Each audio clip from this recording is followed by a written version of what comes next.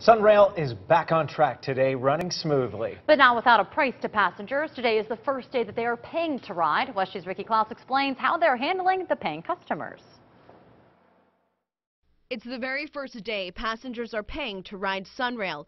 At the Lake Mary station, there were reports that there were about the same number of people as usual headed into work on the train. But in Longwood and Maitland, people who work at those stations said they actually saw a boost in the number of riders. We talked to a few who said they don't mind paying. Didn't really like all of the free riders in the afternoon because it did have some delays. But you know what? I bet you the New York subway didn't start and it didn't have any issues, so I'm looking forward to it.